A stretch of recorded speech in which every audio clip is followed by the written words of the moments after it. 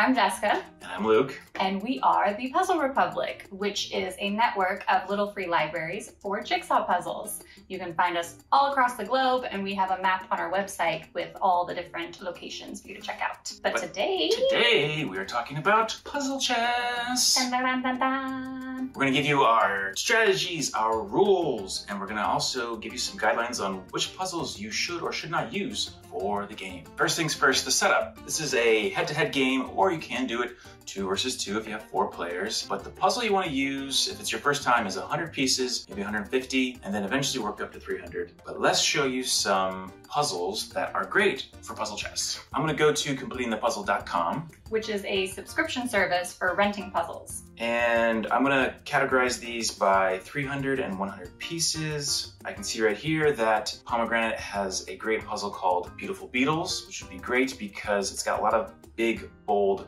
design, colors. There's also no really orientation of north, south, east, west. So if you're playing across from your opponent, there is really no advantage to being on either side of the table. The puzzles that you want to avoid are the landscape style ones, designs that are a little bit too busy. So stick to the bigger, bolder designs with lots of color.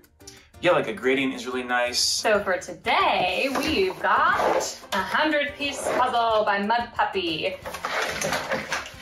This is a 2-sided puzzle, so it might look a little weird from your angle, but what you want to do to begin is flip all the pieces up. We're also going to sort the border pieces, edge pieces while we go to save time. That's the second step, is looking for the edges and putting the border together.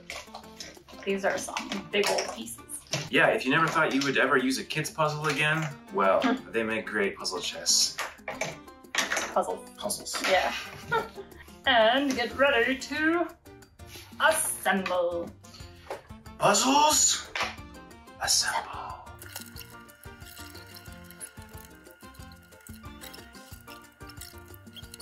Okay, so our table is set up. We flipped up all the pieces face up. We've got our chess clock here. Our border is complete. Now, if you've never seen a chess clock before, you can get a free app on any app store. We get the one called Chess Clock. It's free.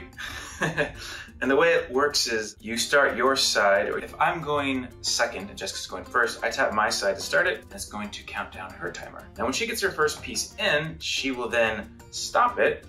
Go ahead. Which will then start my timer. And it'll go back and forth like that. So, what is the object of the game? The object of the game is to have the most time left on your side of the clock once all the pieces are in. Or, if one person runs out of time, then that person would lose the game instantly. Yes. So timing-wise, it's best to do about 15 minutes if you have a 100-piece puzzle. The more piece count, the more time you want to allow yourself. So if you're doing a 300-piece puzzle, maybe you want to set the timer to be 30, 45 minutes or so. That way you don't risk running out of time. And the way that we like to start our games is by flipping a piece like a coin. If Jessica calls it heads or tails properly, then she will not have to go first. If you go first, you have the disadvantage. All right, heads or tails? Heads. Yeah! All right, that means I would have to go first. So to begin, you are going to find a piece that fits inside the border. You can't, for instance, take 2 tiger pieces and start building part of the tiger on the outside and then put them in later. I'm gonna find one piece to go on the border, stop my timer, start Jessica's, and then she will look for one piece to go inside the border as well. Now, you can sort your own pieces anywhere on the puzzle that you'd like to before you place your piece. So for instance, I might start pulling all the tiger pieces over on my side so that I can access them on my next turn later. However, you can only touch one piece at a time. So you can't be grabbing multiple pieces, have 2 pieces in one hand. It's one touch, one piece. So since I won the puzzle piece toss, I'm going to have Luke go first, which means that I have to tap my side, which will then start his clock. That's right. Are you ready? I'm ready. Set, go. Okay, so my first strategy is to look for the big objects on the outside. So alligator or peacock is what looks good right now. That's not a winner. Oh no, epic fail. Okay, got it in. Boom. What are you looking for? I'm copying your strategy because I also see this giant alligator. That is an easy target. Stealing my goods, okay. No, I would say more great minds think alike. Oh, that's also true. There's that rest of that tail.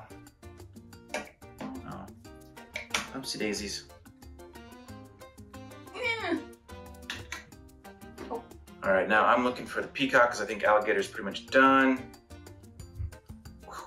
And while he's looking for his, I have to remember to look for my next move too and not get distracted by him.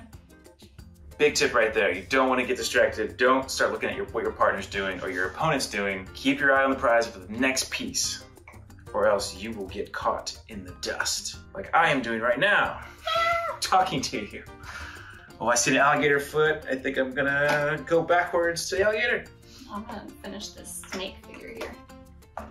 Oh, I think I'm gonna do that too, because Ah! it's calling my name. Oh, crap. No. Oh, maybe not. It's a big snake. It's a big snake. It goes all the way across. Oh no. Crap, crap, crap, crap, crap, crap. Where is it? No. Let's see, but I'm not gonna tell you. Oh no. Now you have to make the call. Do you commit to the snake? Oh or do you no. I don't want to go backwards. All right.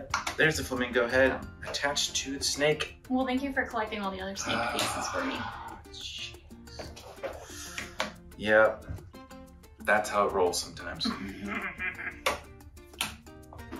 All right. Where's the rest of that peacock? I'm looking for the white and black feathers.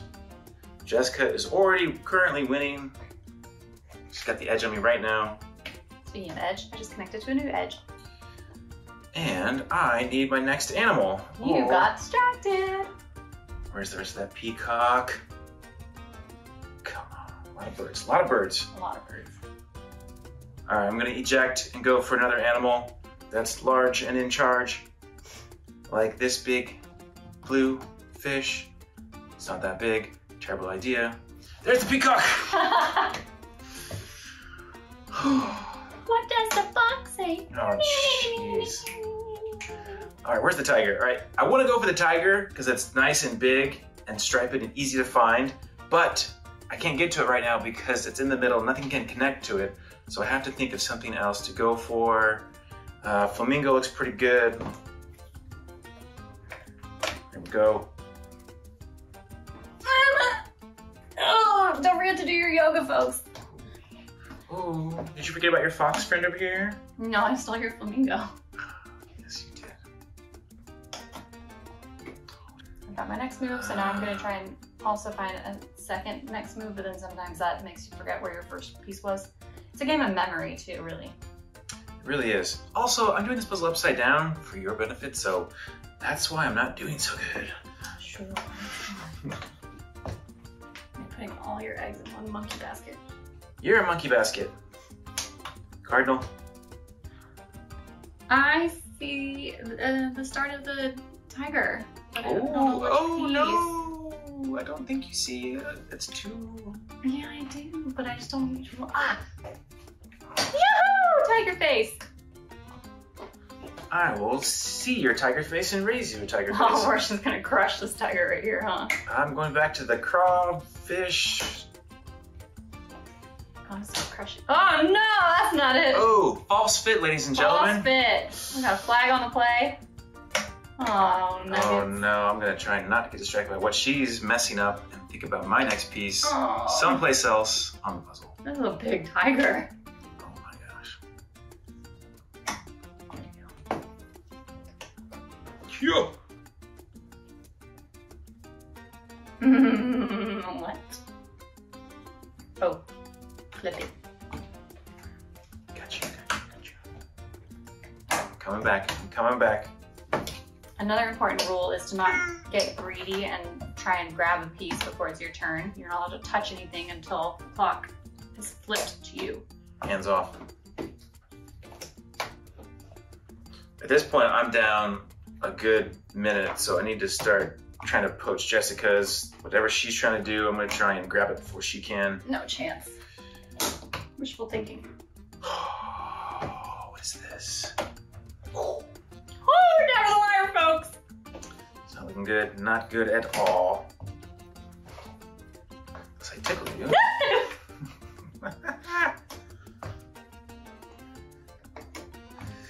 Say it ain't so. And that's a checkmate. Oh, you got me. Minute and a half. You know, I was trying to be a good coach and do a lot of the strategizing verbally. But you know what? That's the way puzzle chess rolls. So after you do a few hundreds, step up to the 300s and see how long those take you. It may look easy on camera, but once you're going in the moment, when you're in the hot seat, when it's on your time, it feels a lot different. Yeah, and it's very easy to get distracted with your pieces and you forget where you were looking or which side or what object you were going for. So it's a good brain game. If you want a full list of the rules of how we play this, go to thepuzzlerepublic.com/puzzlechess.